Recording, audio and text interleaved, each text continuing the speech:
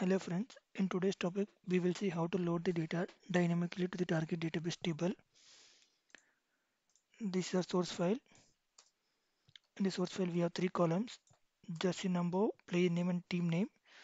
Here we are loading the records based on the team name. The first two records should get loaded to the CSK table and the third record should go to RCB table. Now let's see the simple job design how to load this data based on the team name column.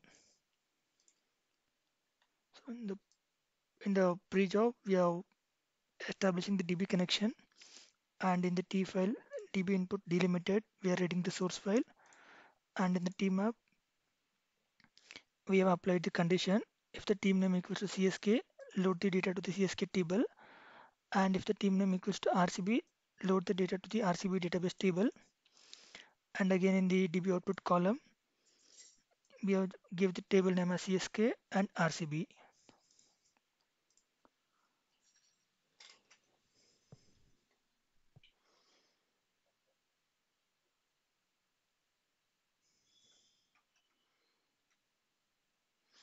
Now the job is completed. Let's verify the data. So for CSK table we have two records,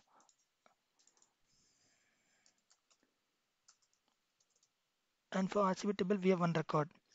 But the problem with this job design, when we new row gets added with different team names, this will not handle because here we have hard coded the team names CSK and RCB. Based on the team names it will get loaded. So if new records get added, so we've added Mumbai record, but every time when the new team name gets added you need to make changes to your talent job. But again that would be not the good idea. But still, if you need to add, you can create one more DB output.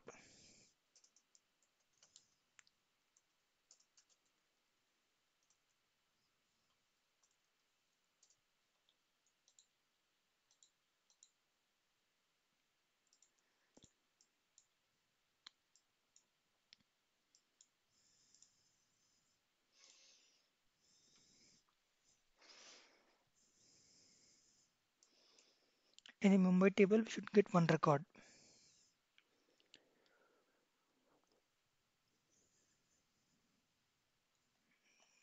Okay, invalid username and password.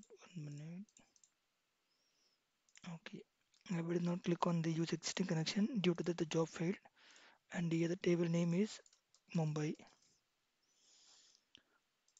And create table, action on table, since it's a new table, right? We will just click on create table. If it does not exist, then action on data would be insert.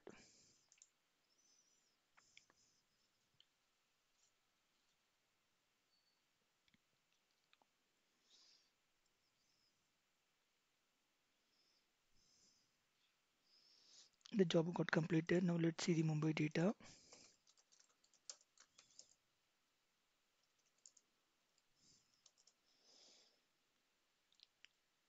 So we have two records because already like I ran the job. So now the table exists.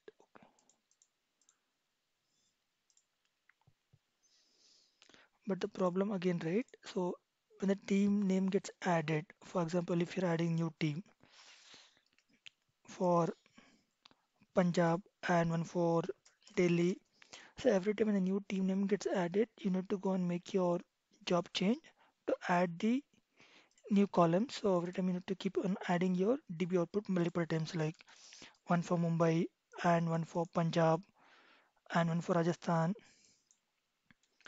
So your outputs will get on keep on adding, but this is not a good idea. So we should keep a dynamic job.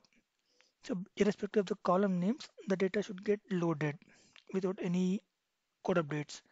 Now let's see how to handle this using the tFlowtoiterate component. So this is the job design. Again in the T pre-job we are opening the DB connection, and in the first T file input delimited we are reading all the team names, and for this job like we have different data source. Yeah, here we have like CSK, RCB, Delhi, Punjab, and different team names.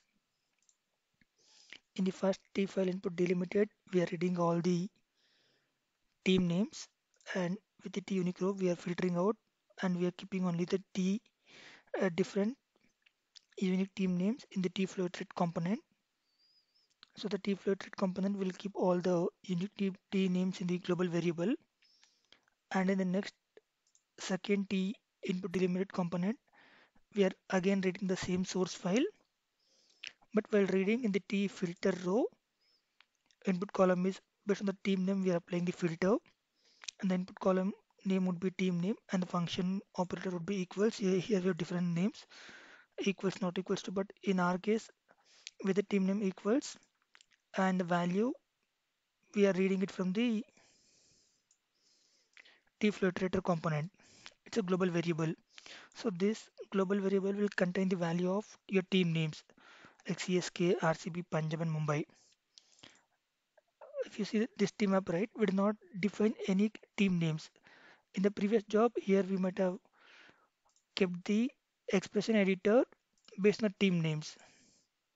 As you see here, right, we had multiple outputs. In the expression editor, we might have given the team names. If the team names equals to CSK, load to CSK, and if the team name equals to RCB, load to different table. But if you see in this job design, right, there is nothing like that. So based on the global variable of tFlowtoiter, we are getting the team names. And again in the DB output column, the table name would be the column value. So in the earlier job, we were predefining the table names like CSK, RCB, and Mumbai. But here, the filter condition and the table name is based on the global variable. Let's run the job.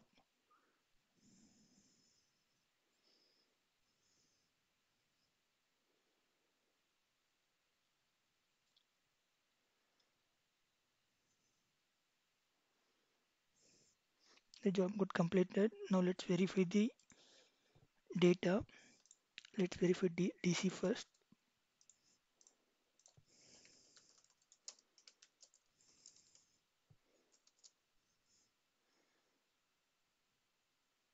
See here we have one record for Delhi, and let's verify for Punjab as well.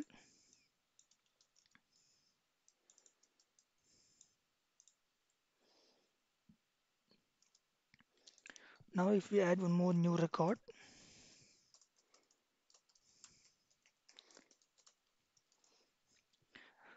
so now we have added new team name, but in this scenario no need to make any changes to your job design. Irrespective of the different team names gets added, your job will handle it dynamically.